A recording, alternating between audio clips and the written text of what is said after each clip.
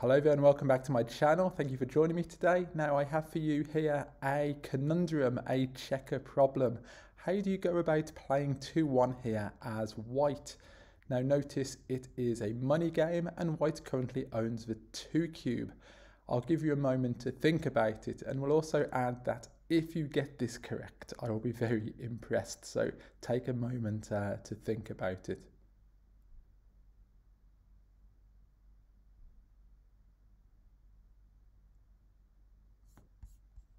Let's have a look at the answer.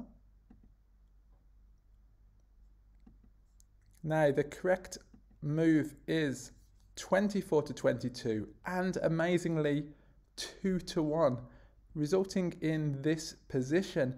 Now this looks very counterintuitive because not only are we breaking our board as white, going from a 5-point board to a 4-point board, but also we are effectively killing a checker by putting another checker onto the ace point, which we cannot move any further forward except when we bear off. So we call that a dead checker.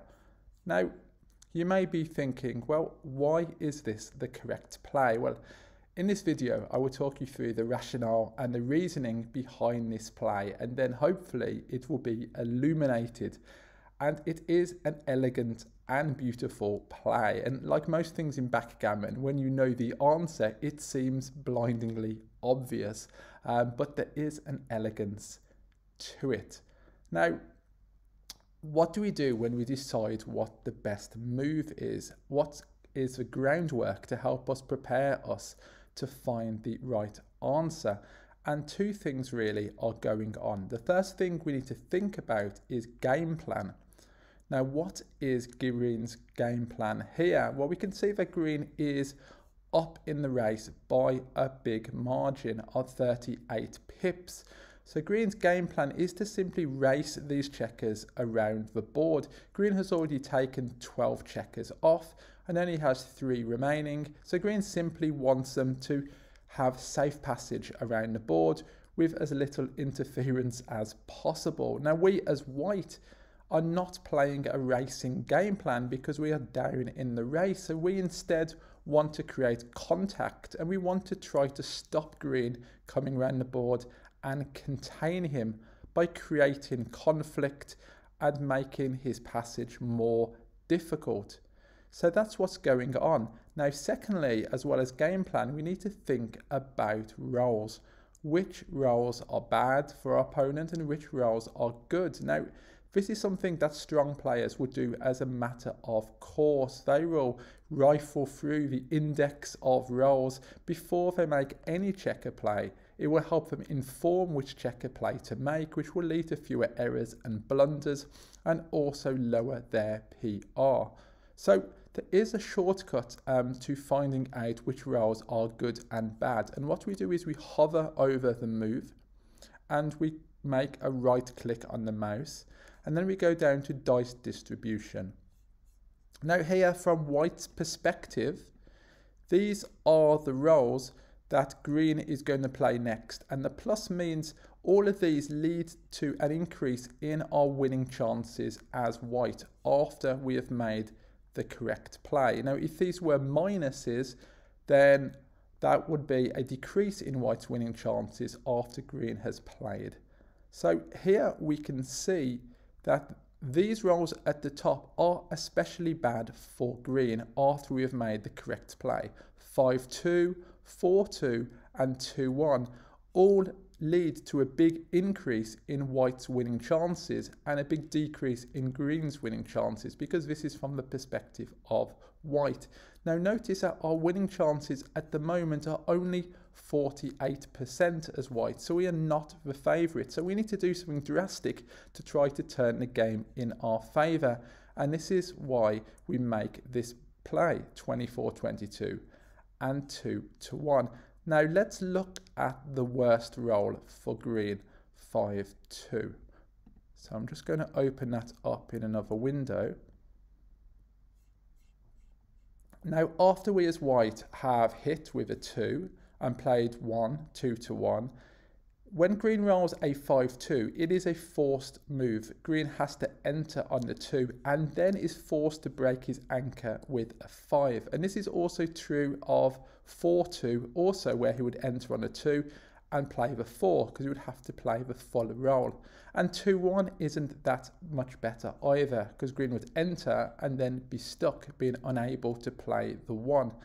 Now, what's key is, after we made the right play, we are forcing green to break the anchor, and that is central to understanding this position, because then our winning chances go up by about 19%, from 48 to now 67%, and green ends up in this position, which is very vulnerable and very advantageous to us as white.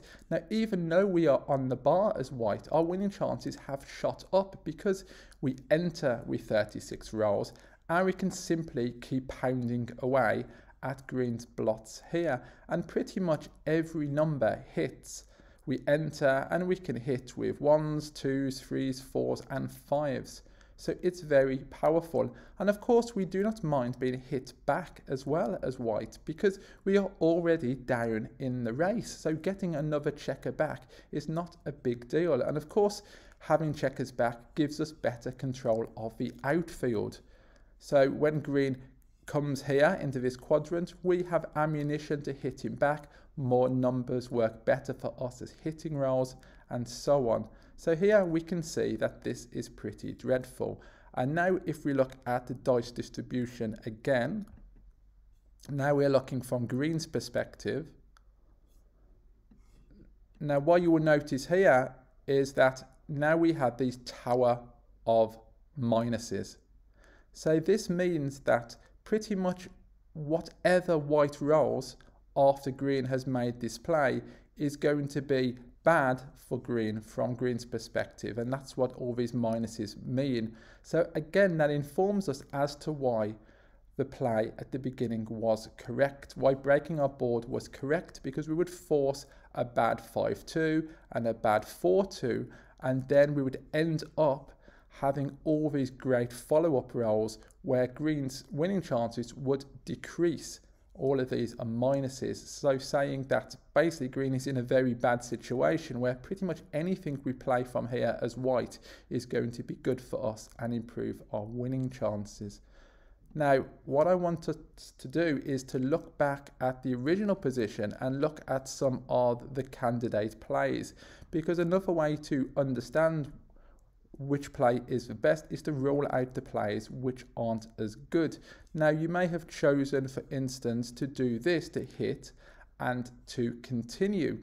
But the problem with this is we are not breaking green's anchor as we did before. We hit and then green can enter with a 4 and jump off with 4-5, 4-6 and double 4. And then green also has some good outfield control to stop us when we come around. We can also look at this play where we hit, we play 7-6, and again green doesn't break the anchor. He comes in with a 4 and hits us with a 3, so that's not quite as good.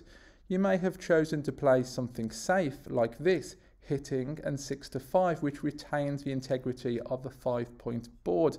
But the problem with this is, again, green keeps the anchor, but also we have made a stack here and created an inflexible position for ourselves as white, having this stack in front of the anchor. Another thing we might have chosen to do is not hit at all. We might have played 24-23, 23-21. But the problem is there, we are giving green some jokers that feed into his game plan. We are giving him double 4, double 5, double 6, and even combinations such as 6-5, 6-4 and 5-4 are really good for him jumping both checkers off the anchor, the double falcon, into the outfield and waiting for us to come round. Sure, there are still some bad rolls there, but we cannot allow green to have 6 really good rolls, 3 of which would be joker doubles, which would be great for his race. And one last point I just want to make is that when you get a tricky roll such as this, then always play the easy number first and worry about the difficult number afterwards. Now here, the 2 is pretty clear and obvious because we are down in the race and we want to send that checker back a lot of pips to make the race closer. Right, we're down by about 40 pips by hitting, then we'll be down by about 20 pips. So it's a good idea to hit with a 2, and then we think about what to do with a 1 afterwards. And then when we go through the good and bad rolls, think about what's going to happen to green's position, then that leads us to finding the best play like so.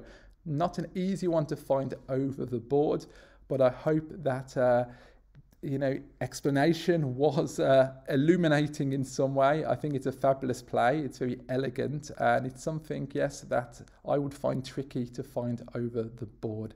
Always think of game plan and always think of good and bad rolls. Go through the candidate plays also and use the dice distribution function by clicking on the right mouse button, and then you will bring that up here. And then that will yield a lot of useful knowledge in helping you understand and break down positions further. Check out my other videos on game plan and other checker aspects, and see you next Wednesday. Goodbye.